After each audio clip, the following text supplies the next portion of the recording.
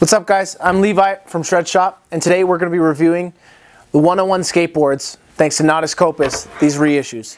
A bit of history about 101 skateboards. It was started by Natas Kaupas and Steve Rocco back in the 90s. They're known for having some of the most controversial graphics that ever were to skateboarding. And they're going to start bringing back a bunch of reissue, really iconic graphics in the seasons to come. This is the Good and Evil series. This is Gabriel Rodruiguez Pro Model. This is Natas Kaupas Pro Model. We're going to check them out. On Gabriel Rodruiguez board, he's a picture of Jesus. He grew up Catholic, and this board is based off of a picture that was above his mantle at his parents' house growing up. This board is the evil one of the Good and Evil series.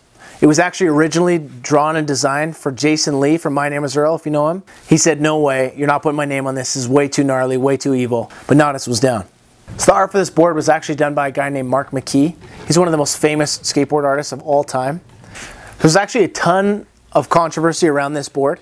Natas, his name spelled backward, is Satan. It's actually screened upside down.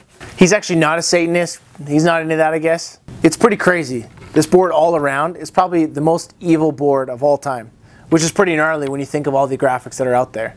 People actually believe that it was cursed because of how offensive it is, because right after it came out, Natas actually shattered his ankle, ending his entire skateboard career. He said he wasn't riding this board at the time, but thanks for watching. Check out our other vids. You know, peace.